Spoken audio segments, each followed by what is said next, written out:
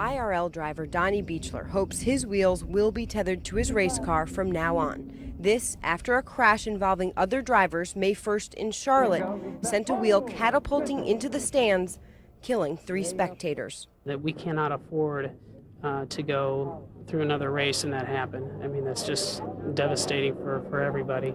This May, during practice at the Speedway, we've seen numerous crashes send tires bounding down the track.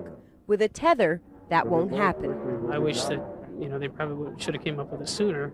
While other drivers clearly agree the tethers are needed, many wonder if their safety is going to be compromised in order to protect the fans. As the drivers know the risk that they have to take, there should be no risk to the fans. They should be able to come and enjoy the race.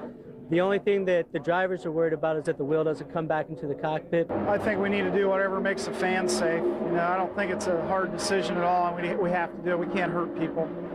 I just hope that they don't hurt the driver if the wheel can beat us up. It's my only concern, but got to do it. There is hope the tethers could add protection for drivers like John Paul Jr., who was almost hit by a loose wheel after crashing the afternoon before pole day.